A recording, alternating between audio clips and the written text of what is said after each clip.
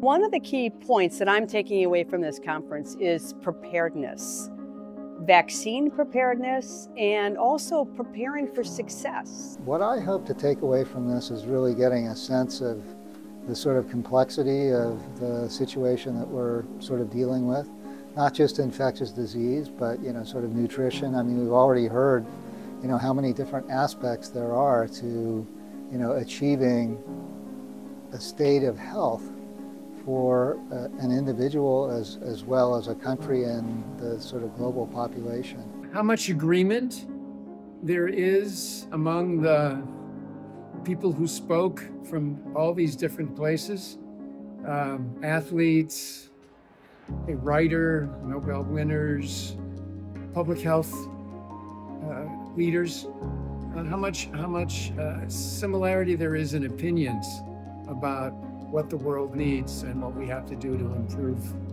global health.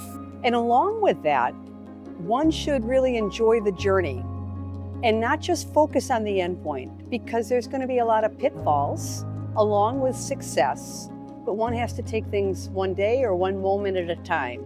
So it really is a sort of totality, being prepared, but also being open to adjusting the plan to get to the endpoint.